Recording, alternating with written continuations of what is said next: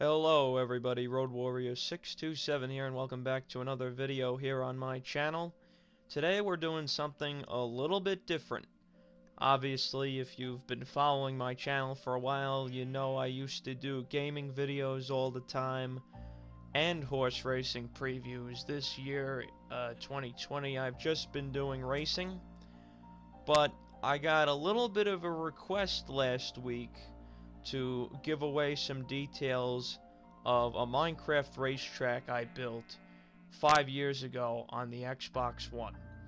I actually uploaded a tour of that racetrack. It was awful. That was back when I had a high screechy voice. The video was recorded during Minecraft rain, because obviously back then I did not care. I didn't care about how people viewed my videos, I just wanted to do it. Well, a couple years later I did a live tour of the racetrack I built here on PS4, which is the same one we're going to be viewing today with my friend Twisted Storm Plays. But it was kind of rushed, and also, even before that, I did a starting gate tutorial back when I had that high screechy voice. And that got a lot of views, but a lot of people couldn't stand my voice. So I decided that I'm going to redo the racetrack tour, and I'm going to redo the starting gate tutorial today. So I hope you guys enjoy the following. Nothing in this video is going to be edited. It's just going to be a straight run through. So please pardon if I stumble over my words at all. As you can see, we're beginning the day at the hometown diner that has been taken over by sheep. This is the best world I ever built. It's a super flat, creative world. I built a diner. I built, obviously, the racetrack. You can see the length of the grandstand from here.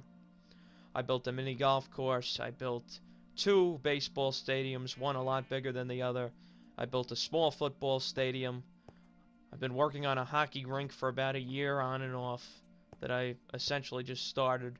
There's an apartment building back there, but the main thing we're trying to focus on today is the racetrack. So what we're going to do is we're going to take the subway over to the front side of the racetrack, where the backyard begins. Now, the subway system I built in this world, it's not very complicated, but I did decide to name it after actual subway lines here in New York City, where I'm from. So let's just grab a minecart, and we'll head on over to the entrance to the track. You can also go in this way. If you follow here, you can see trains to Minehorse Park. That is what the track is named. You can see the end of the grandstand near the top of the stretch right there. But we're going to be going towards the front, because I'd like to show you the backyard first. So we're going to do the backyard. We're going to show you the interior of the building. We're going to show you the racetrack, and then at the end we'll have the starting gate tutorial. If you do not want to watch the whole video, that's fine. I'm going to have timestamps to each of the different parts of the video in the description. I don't know why I left such a big space between power rails here. And the game's glitching. I mentioned that the game, ever since it went to the Bedrock Edition, kind of screwed up some of the signs and paintings. Obviously, if you've played Minecraft, you know I'm using the City texture pack, which has paintings that look like TVs, and obviously you need TVs in a racetrack for people to watch the races. And it also changed some of the signs from having them center-oriented to having the text all the way at the top of the sign. So we're coming out of the station now, and we're heading to Minehorse Park. And this is the main entrance. If you watched the PS4 video from years ago, things haven't changed that much. If you watched the Xbox video from 5 years ago, things have changed significantly. This racetrack is based off of my favorite place in the world, which is Belmont Park, which is our biggest racetrack here in New York. It's on the Queens-Nassau County border, and it's home of the Belmont Stakes, which is the last leg of the Triple Crown in a conventional year. It wasn't this year, but that was just because of coronavirus. I don't want to get into my feelings about that, but let's just say they're not very good. This is the entrance. There's tons of admission gates to the right, to the left, and in the center to expedite the process of entering. Obviously, this is Minecraft. I built this thing just because I wanted to. We've done little competitions, little races between me and my friends on occasion, but years and years ago, we haven't done anything recently. Over here is the ticket booth where you can buy tickets to get in. Regular admission's just $5. You don't need to get a ticket. You just go right in. If you want to sit on the second floor, reserved seats are $12. Third floor, reserved seats are $10. Boxes, $20 a person. Those are right near the finish line on the second floor. And then we have the picnic tables near the top of the stretch on the apron that we'll show you later on in the video. And you can also reserve seats in the restaurant, the Garden Terrace, which is the same exact name, actually, as the restaurant on the third floor at Belmont in real life. So let's head inside. Fans are welcome to sit in any unsold reserved seat, unlike pretty much any sporting venue you've ever encountered. So this is a little bit of a directory guide of where to go. If you know about racetracks, the grandstand when you walk in is on the left, to the left of the finish line, and the clubhouse is typically to the right of the finish line. Now this racetrack is loosely based off of Belmont Park. I don't want you to think I was trying to create an exact replica. I was just trying to use it as a general guide. The track dimensions are similar, not completely the same, and the back exactly the same. There is a duck pond over this way, just like Belmont has. Belmont, it's a little bit closer to the front. Over here, it's to the side. As you can see, this is Minecraft, so we have other animals in here too. These are just chickens, but they're the closest thing to ducks, and they kind of look like ducks in the city texture pack. So this is the grandstand side of the backyard. Very simple. You have places to sit down and watch the races. Those are the TV paintings that I was telling you about. These are just betting windows to put your bets in the backyard.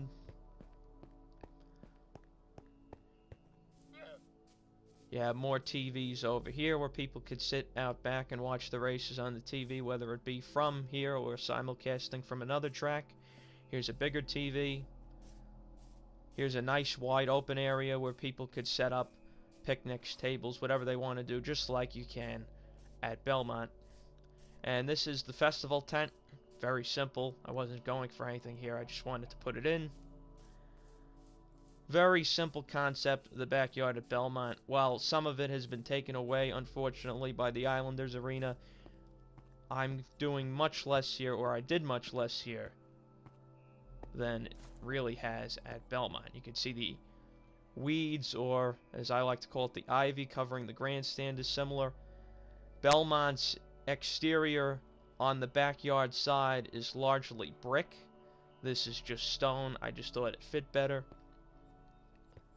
And this is where you can buy t-shirts and programs for the day's races, whether it be pocket programs or big past performance programs. Daily racing form as well, which they charge an arm and a leg for in real life. Let's go to the middle now. This is the paddock. This is where the horses are saddled before each race. This is nowhere near as similar as it is at Belmont. There's the Secretariat statue at Belmont in the middle. There's a whole lot more space. I just put the big tree. At Belmont, it's a big Japanese white pine. Here, it's just an oak tree with the white flowers trying to resemble carnations, which are the colors of Belmont. Those are the saddling stalls. Got the colors for number 1, 2, 3, 4, 5, 6. That's about as much room as my racetrack can tolerate, 6 horses. And here, this is also dissimilar from Belmont. You have some TVs back here behind the paddock. Again, just a very general thing we're going after here. This is the clubhouse side of the backyard, which, like at Belmont, is not as big as the grandstand side. Just more betting terminals. You've got snack bar, and you've got a culinary tent. I know there's a tent on the clubhouse side at Belmont. I don't usually go over there, but they have some sort of other tent besides the festival tent over here. So I put a large tent in where on big days this would be set up for people to do things like sample exotic food. Nothing I would ever do at the racetrack, but people do it on big days like Belmont Stakes Day and other big days like Stars and Stripes Day, which is typically around the 4th of July. So we're going to be tackling the areas for the bettors first, the fans, and then we're going to show off the racetrack itself. Although you will be able to see the racetrack very soon. So we're going to do this floor by floor for the fans. Obviously, again, this is the grandstand on the left side. The clubhouse is on the right side. So let's walk into the first floor. The inside of the grandstand, there's not much to talk about. There's betting terminals. This would be where live tellers are taking bets. Plenty of seating right out here. Here's your first glimpse of the actual racetrack through the glass. TVs up here. There's TVs all over the place, whether it be carrying Minehorse Park or other tracks. Now here's the thing I was telling you about the paintings. Those are safes. Those are meant to be TVs. So I guess I'll go and change those. But when Minecraft changed over, it kind of screwed up all of the signs and paintings, as I told you before. You can see there the refreshments are meant to be in the middle. They're actually on top. Not a big deal. Your snack bar, and here, just like at Belmont, there's separation in the grandstand between the main part and the far side of the grandstand past the 16th pole. At Belmont, this is all open, just like here. On the apron side, those are meant to be more TVs, and that goes all the way down these betting windows to the end of the grandstand. And down here is the subway entrance to the track. This is exactly leading from the other direction that I showed you before. You would come in this way. You can still buy tickets here. It's just that you're underground before you come out into the bulk of the racetrack. This is trying to resemble the Long Island Railroad terminal, but I decided to do it a little bit differently. Instead of going off the second floor, I decided to have it going off the first floor underground. To me, it just made a little bit more sense. Here's the grandstand apron here on the first floor. These are the picnic tables I told you about. These resemble the picnic tables at Belmont. So you can book these in advance for a $40 deposit, as well as a certain amount per person. And you could spend all day down here watching the races. Another key difference between this track and Belmont is the TV studios. The TV studio at Belmont is usually where I sit, up on the 3rd floor. Here I have one adjacent to the track, right by the 8th pole. And then I have one on the roof that I'll show you later. So here's the grandstand apron, plenty of seating.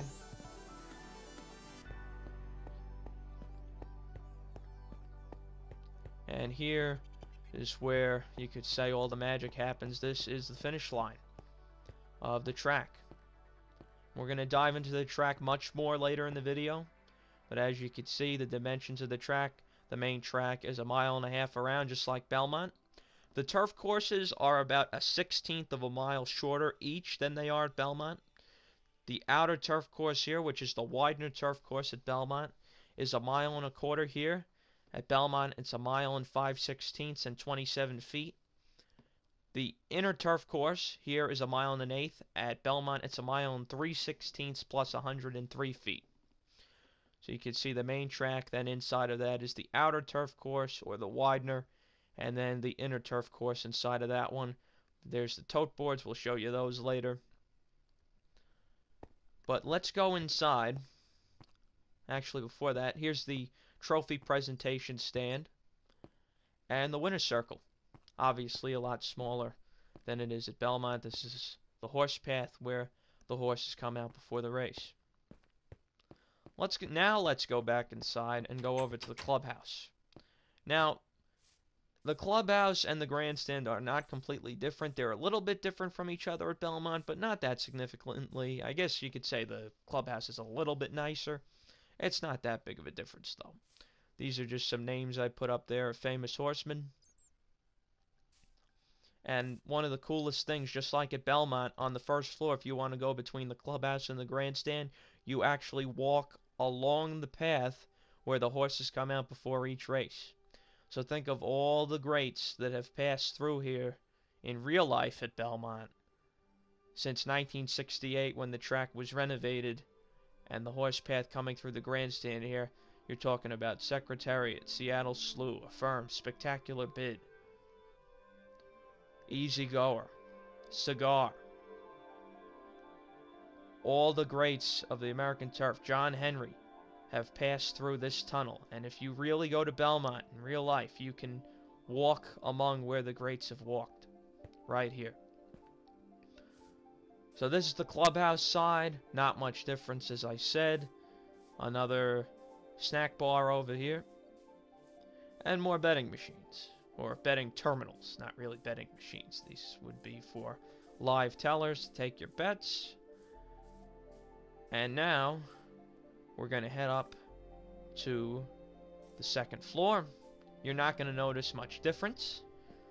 On the second floor, you've got your betting windows. You've got another snack bar. That over there is something different. I'll show you in a minute. Here's the seating outside. Here's your first really good view of the racetrack from above. And this is the second floor clubhouse seating.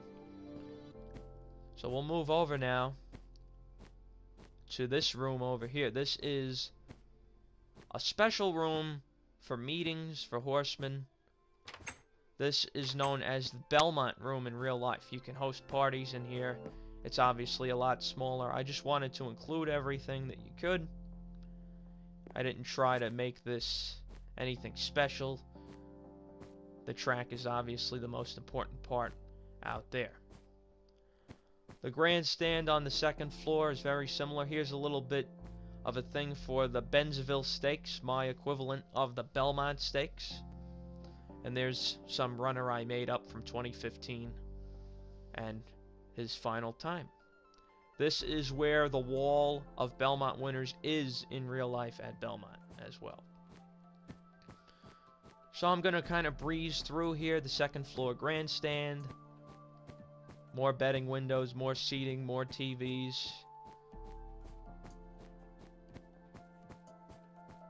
Another snack bar. And that goes all the way down to the end of the grandstand. Now, the box seats here at Minehorse Park are in the same spot they are at Belmont. They're on the second floor by the finish line. You can see here where they are. This was my best job of doing box seats. You have box seats for 4 people, you have box seats for 2 people, and they are all marked by different letters. And this is about as middle as you get. Here's the finish line, so you have a pretty good distribution between clubhouse and grandstand box seats. And that's where the regular seating begins, again, all the way down to the end of the grandstand. Give you a little bit of a view right on the finish line here from the second floor.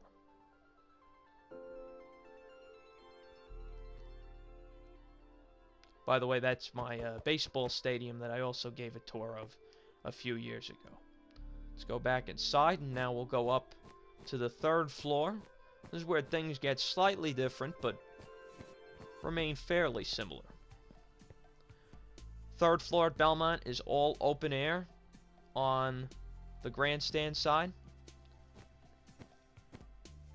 So you can see there's no doors to go outside. You just simply walk down. These are betting windows that go all the way down to the end. I'm not going to bore you with that. Over here is a very small rendition of the Heritage Club restaurant, which is the food court on the third floor at Belmont. Obviously, if you've been to the Heritage Club at Belmont, this is a lot smaller. I just wanted to include it. My main flaw with this track is very simple. I didn't make it wide enough. I believe it's only 22 blocks from front to back. It should probably be around 50. So that makes the grandstand look a lot narrower than it should, looking from the side. Here's some self-betting machines over here. Personal handicapping terminals, if you want to call them that. So here's what I was telling you about the width of the racetrack this way from here to here. It should be a lot wider, and it should probably be offset more from the track, but I did this a long time ago. I'm not changing it now. Let's go back in the third floor. The third floor clubhouse at Belmont, there are doors to go outside, but here I just left it open air to keep it consistent with the rest of the third floor. Now let's show you the top tier seating here at Belmont. Actually, first, let me just show you something special. If you ever go to Belmont in real life and you're wondering where you should sit, the answer is right here. Come up the rightmost escalator on the grandstand side and sit right on the finish line on the third floor. These are, in real life, the best seats at any sporting venue you could possibly imagine. You could see the entire racetrack. There's no posts in your way, and you can simply get here just by paying the $5 to get in, unless it's Belmont Stakes Day. On more crowded days, you might want to get here a little bit early, but chances are there's still room. If you are a horse racing fan and you're going to Belmont next year, hopefully, please, freaking Governor Cuomo, when it reopens, do yourself a favor and sit here. These will be the best seats you'll ever have at any sporting venue, and you don't even have to pay any more than just to get in to the track. Alright, so at Belmont we have stairs along the whole length, except for the garden terrace, which I'll show you soon. Stairs going left and right up to the third floor upper tier seating. I didn't really have room for that here because I made the grandstand so narrow, so I just put one staircase on both sides leading to the clubhouse upper tier seating. I'll show you this in a second as well. So here's the clubhouse upper tier seating. This is known as 3U at Belmont. It's also known as 3U here. This goes to where the Garden Terrace restaurant starts. So this gets you even higher. At Belmont, there's posts that come up and down here and kind of block your view. Not here. It's probably the only bad thing about Belmont is the third floor upper tier seating has posts. This is a little bit of a racing office, the executive lounge. I don't know why I did this, but it also connects out here. If you run along the whole length of this, you can go up the stairs to another TV studio on top of the racetrack near the finish line, just to the right of the finish line on the clubhouse side. So let's go back down here and we'll show you the grandstand upper tier seating, which is a lot longer because the grandstand is bigger. But before we do that, let's show you the garden terrace, since we're going in order here. This is also a lot smaller than Belmont, but I just wanted to include some version of it. You can see my best impression of doing jockey silks using Minecraft. And you've got a buffet here, just like you do at the real garden terrace. At the real garden terrace, there would be tiered seating. Here is just one level of seating, and if you get these tables, you'll have a great view of the racetrack through the windows. So that's how you get into the kitchen. But there's a special entrance here to the executive area of the racetrack. This goes up even higher. Here's a little bit of a free brewing stand for you. This is where you have your camera operators that can have a view of the racetrack, but most importantly, they're looking at the TVs. This is the stewards area in here, where the stewards post their inquiries. If there was interference during a race, they call the jockeys from here. They two of them watch the race live, and the third one watches it on the TV. I won't say anything more about the NYRA stewards because they won't like what I have to say. And this next door is the announcer's booth. This is obviously right on the finish line, as it should be, and you have a great view of the racetrack. At Belmont, in real life, this is 94 feet above the ground.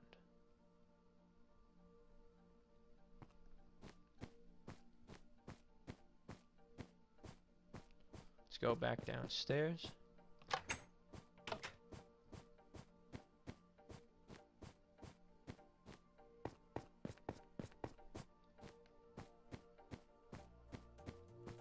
So this is the third floor grandstand. You've just got tons and tons of betting machines here with more seating that way.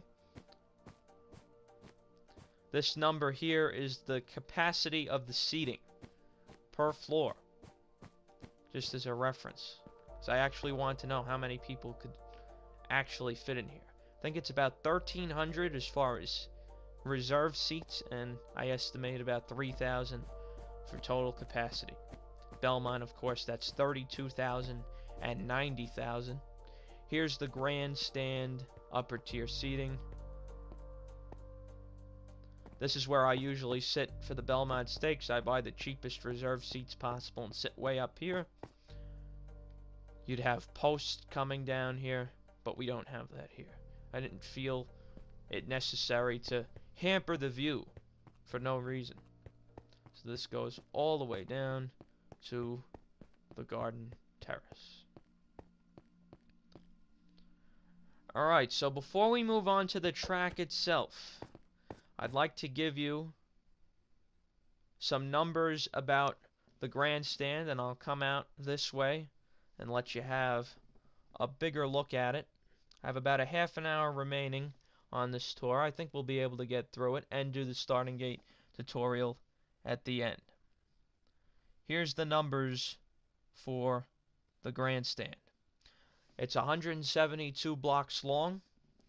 I told you it's 22 lengths front to back as far as the depth looking from this angle.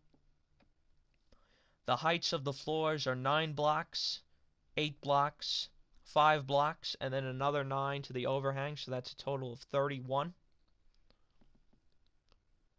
And those are the numbers for the track. Definitely the best. Well, this whole thing is the best thing I ever built in Minecraft, and it's not even close. If you're wondering what this little green area is down here, this is at Belmont. I don't know why it's here. I know a lot of kids like to usually toss around football or baseball down here, so I left that area intact here. This is the barn area. Just like it is at Belmont, it's to the right, if you're looking out towards the racetrack, to the east of the clubhouse. These are some names of horses I made over the years. So let's just take one, and we'll show you the process of bringing a horse over. I'll just ride the horse. Obviously, they typically be led over with a lead. This is the walk to the paddock where the horse would typically be saddled. Go under that path, and this is the paddock where the horse would be saddled. Then they'd be let out, walked around the circle once, and let out to the track. But before we do that, I'm going to show you my very small jockey's room that I built here at Belmont. It's in the exact same location as it really is at Belmont. These are some names of some regular New York jockeys. Some of them are Hall of Famers. Most of them are soon-to-be Hall of Famers. And if not, they're really good jockeys regardless.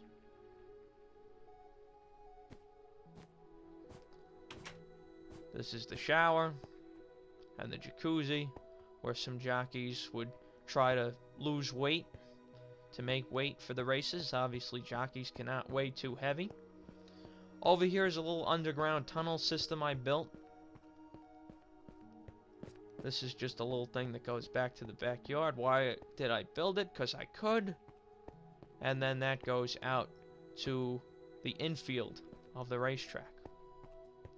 So now we're going to show you the racetrack itself. This is obviously the most important part of the whole thing, because this is where all the action happens. So let's take our horse. If I can find him. Where did he go? I don't know. Guess we'll have to find him later. Maybe he walked... Did he walk down here? Maybe he walked this way and went into the... Yep, there he is. If this happens in real life, folks, you're screwed. That's all I can say. Alright, so here is the entrance to the track. It's a little bit to the right of the finish line, just like it is at Belmont. Here's the wire for the main track, the outer turf course, and the inner turf course.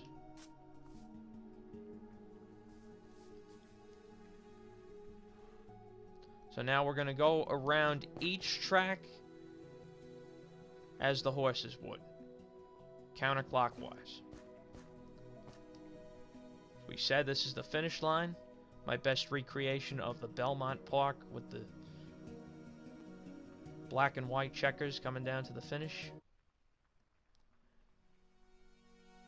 So each of these white poles is for a 1/16 of a mile. The black and white poles are for an 1/8 of a mile. And the red and white poles denote a 1/4 of a mile.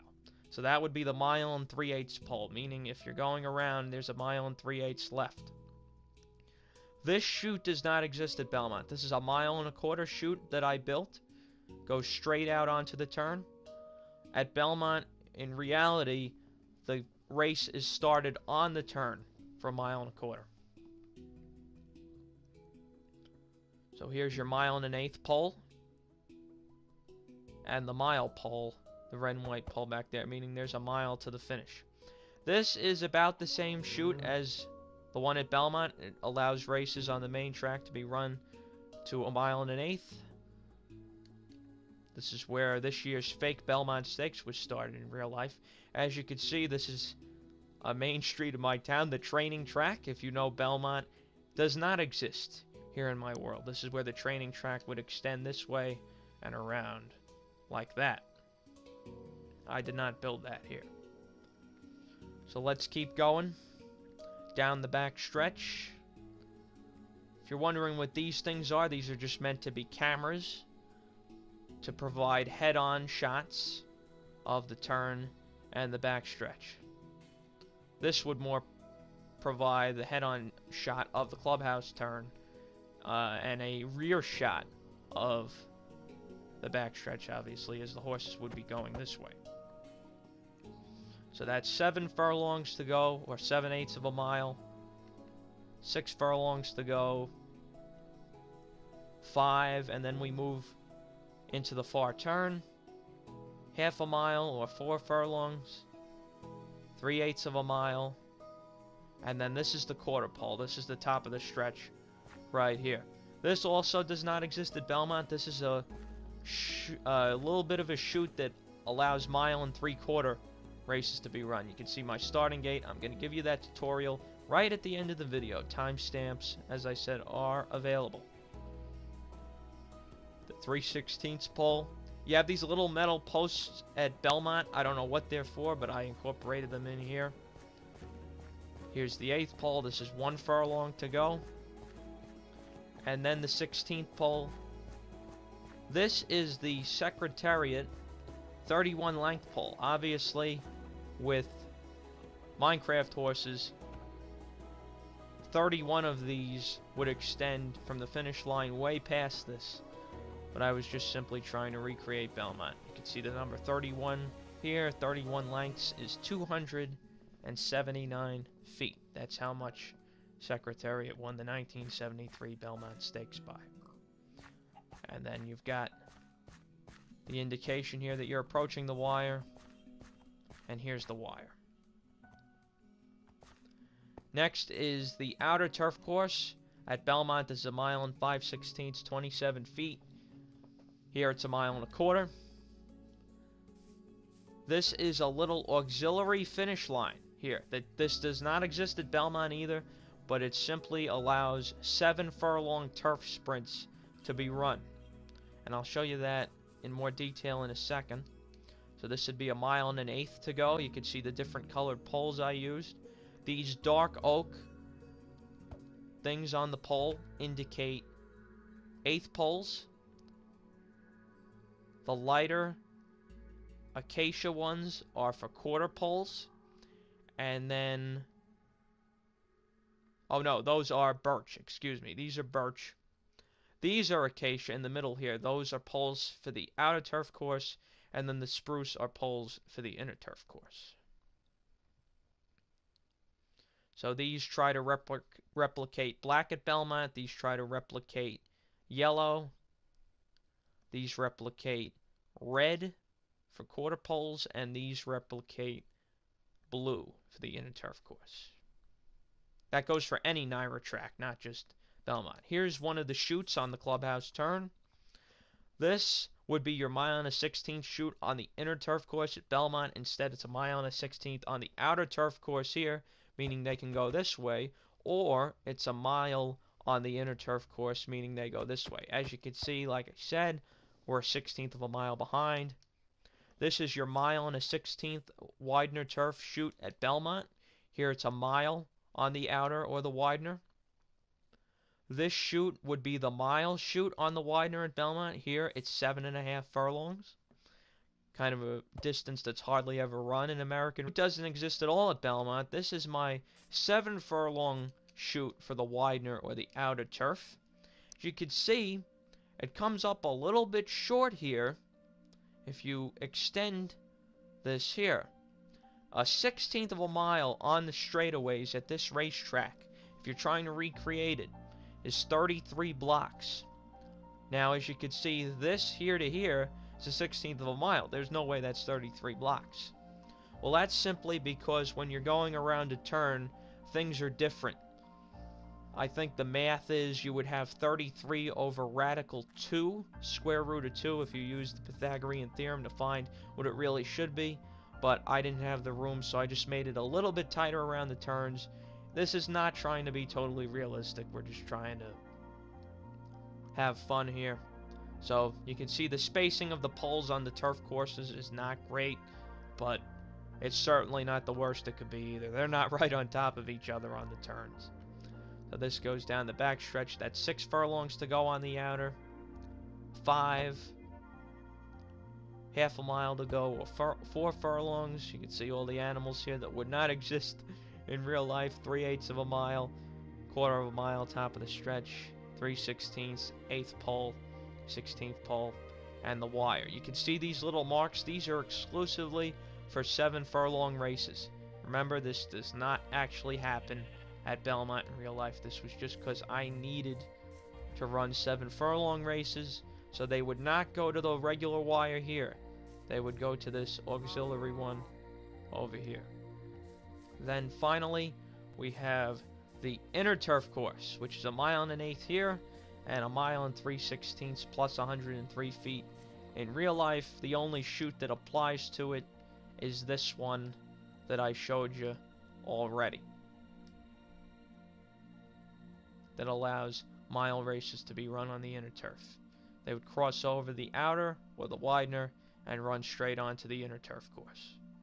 So that's 1 mile left, 7 furlongs, 6 furlongs, and you can go down the whole list. 5, 4, which is a half a mile. This also is not accurate.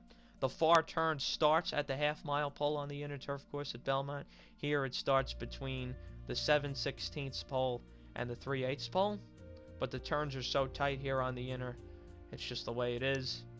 There's a 1/4 of a mile, 3/16, 1/8, 16th, and the wire there. The interior here, we have our American flag. We have the pond that's in real life at Belmont. Trees, as there are at Belmont. This is my fake Triple Crown that I created with the winner I told you about earlier. And these are the real Triple Crown winners at Belmont. This takes the place of the individual wooden signs that you would see at Belmont. Here is the little Minehorse Park thing, as there is at Belmont Park in real life. Here's a tote board. This would be a screen.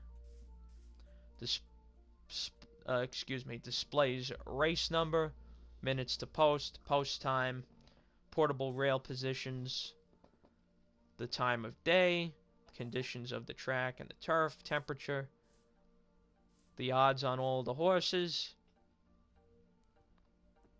if there's an inquiry or an objection. And here's the little New York thing that they have at Belmont. I tried to recreate here with the different colors. There's the wire on the inner turf course. This board shows the results, total pools, who finished first, second, and third, win prices, place prices, and show prices.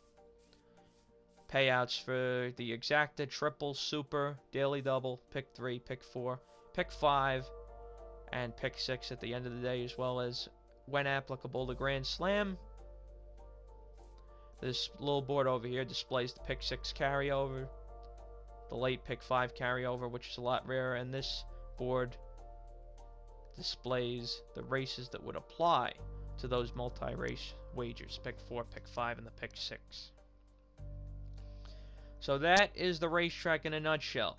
Remember, if you are trying to recreate this, and the only reason I'm saying this is because this was requested by Pazzi for Mile Wifey. I hope I'm pronouncing that correctly. And thank you for leaving the positive comments again on my really old bad video. Hopefully this one is indeed better. 33 blocks from pole to pole every 16th of a mile. That of course means 66 blocks every furlong. This is not accurate, because every block in Minecraft is 1 meter. That would mean it's just 33 meters from here to here. Let's say a meter is about a yard, so that would just be 33 yards. In real life, a 16th of a mile is 110 yards. So keep that in mind. But Minecraft, there's no way I was going to build that big of a racetrack.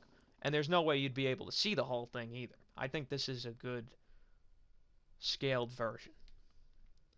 Alright, so we still have a little bit of time left. I guess I'll show you some of the finer points of the track itself. You can see the flowers. I tried to make it look a little nice, but let's show you around the turns here. I just tried to keep everything on a 45-degree angle. I wasn't trying to make it a complete circular turn like they are in real life at any given racetrack. This just felt a little bit easier, and it felt something that I could keep more consistent. So you're really only turning a couple of times. Is it 4 times in total? Yeah, so if you go into the turn here, you turn once, you'd run straight. You turn a second time, a third time, and then to come out of the turn onto the backstretch, that's a 4th time. I just go one after the other on a 45-degree angle. Now here, as you come into and out of the turns, I tried to decrease the angle a little bit, so it's not like BAM, you turn. It's more of a gradual turn there, but then again, it is not a complete circle. So just trying to ease the angle on the turns. And that applies to the main track specifically. On the turf courses, I just said, screw it, I'm not going to do that. So they're that 45-degree angle going into a straightaway. So it's a more abrupt turn. But the turns are more abrupt in real life as well, even though they are indeed circular. There's that little apartment building I was telling you about. Back here, this is just kind of a straight training track that me and Sammy Roseman, also known as Sammy the Beast, were building not too long ago, I don't think. That also does not exist in real life either.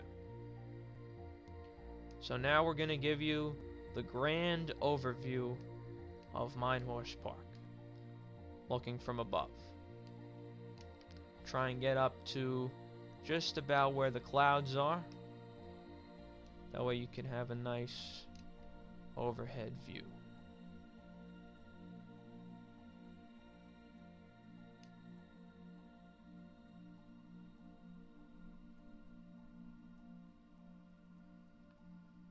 Speaking of clouds, there's one right there. Here's the bank I was telling you about. That's a park. Little baseball stadium, little football stadium, big baseball stadium. That's a little hotel. That's a bar right next to the racetrack with a viewing stand of the paddock. And this is a little bit of a parking lot that I have back here for the track. Obviously, in real life, it's a lot bigger. So that's pretty much all I have for you in regards to the racetrack. Let's finish up the video doing a starting gate demonstration or tutorial. Let's just go right in the middle here. We'll pretend we're doing it on the turf course. So here's what you need. Pick whatever color you want, whatever type of wood you want. You need fence. You need fence gates. You need redstone. You need a redstone repeater. And you need a lever. I believe that's all you need. So the starting gates that I built only go up to about 5 horses. So here's what you're going to start with. Just start at the end. Put a fence down. Build it a couple blocks back. Now you're going to build the front of the gate. So pretend that the horses are running this way. Use only fence gates. Only. I know it's tempting to put a fence gate and then put a thing here, and then put another fence gate, then put regular fence there. Just put all fence gates, otherwise the horses are not going to be able to come out. So do it just like this. You're going to need 2 fence gates for every stall, and you're going to see why. 5, 6, 7, 8, 9, 10. And then leave one of them. You need room for the horses to go in, so leave 2 blocks of space here.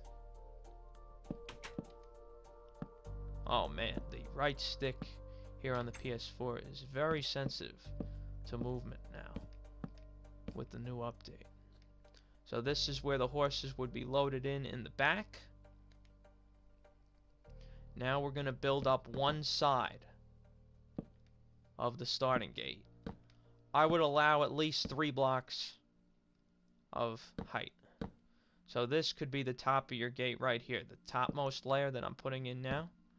So you could bring this across, just more fence. You could use a different material if you want. This is purely about aesthetic.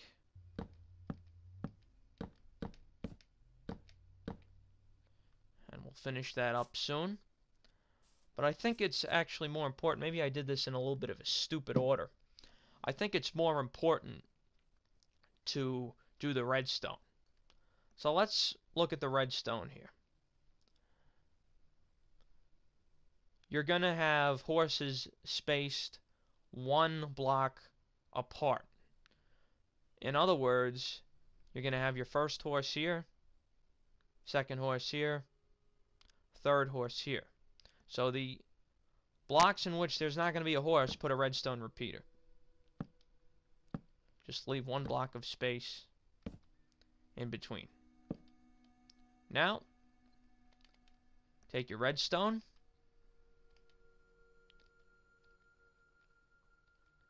Do 1 line of redstone behind the repeaters, and 1 coming up in between each.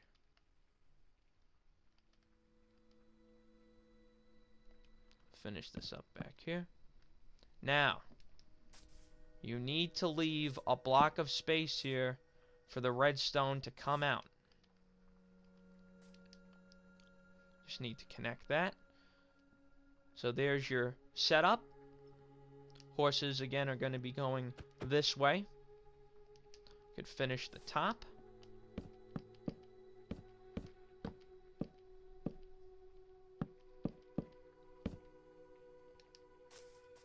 And we could put the end of the gate right here. Now, you trust that nobody's going to climb on top of each other, you can just leave it like this, load the horses in, and I think that should work. Let's see. Nope, it doesn't work. Let me see what I did wrong here. Is it that I have to hit that?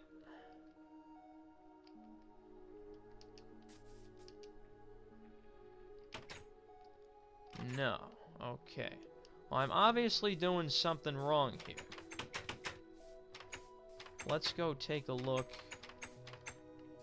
at one of my other starting gates. We'll use this one, for example. This one should work.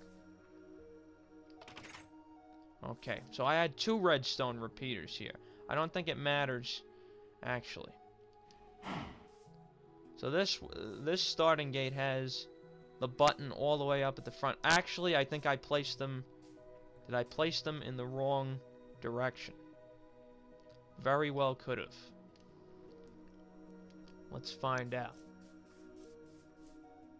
Yes, they're on the wrong side. So they should be facing that way. Have the buttons at the front. The way the horses are breaking out of the gate. So now let's see if that works. Yep, that works. Okay. Now that we have that settled, keep the buttons toward the front of the gate, unlike I just did. If you want to create separation between the horses, go to where you have the redstone repeaters between each horse, and bring the fence down. I'm not going to do this all over again, but I'm just going to show you one. You saw the other starting gate just a minute ago, so that's how you create separation between your horses. Just bring the fence down. Just give you one more example. Bring the fence down here, and then bring it down there. So just all fence gates in the front, all fence gates in the back.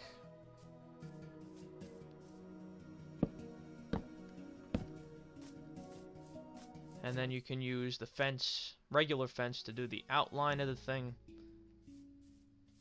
and to separate the horses. So you have your last redstone repeater here. I don't think it matters in which direction, but you can have the buttons toward the back for this one, as we just proved it works. Bring a fence down here, that way nobody cheats the system and goes to the side. And whoever's in the first stall on their horse, this is close enough because I've done it before myself. You hit the lever and the gate's open, providing a fair start for the entire field. And they're off. So that'll pretty much do it, everybody. Let me just tell you, if you want, you can add signs to the starting gate if you want. So this would be where the first horse is. So you could do number 1, skip 1 because of the redstone repeater and the fence, number 2, and so on. I'm not going to keep going, and you can put the name of your racetrack up here if you want, just like I did. I think I also put things like Naira.com and NairaBets.com. Yep. So this would be what my finished product looks like. I just gave you a basic tutorial over there, but this is what you should end up with in the end if you want to do it the same way as me. Redstone is very simple. There's nothing complicated going on here. I'm an idiot. I have no idea how to use redstone pretty much besides this. and very, very simple circuits. But it's not the most important thing here. So, ladies and gentlemen, that is it. Thank you so much for watching. Hope you guys enjoyed it. This is a rare exception. Normally, I don't do gaming videos anymore, but I felt that this was a good time because of the request I got for Dimensions of the Racetrack, and that pretty much every racetrack video I did before this as far as a tour was bad. Try to do a better one this time. Hope you guys all enjoyed. Again, this coming week, Wednesday, Breeders' Cup preview, talking about the Breeders' Cup Distaff, the Breeders' Cup Turf, and the Breeders' Cup Classic with Sammy and Jack Sargent of the Racing Rundown podcast. Thanks for watching, everybody. Hope to see you again soon. If you play the horses, remember, pay your bills first. And enjoy yourself.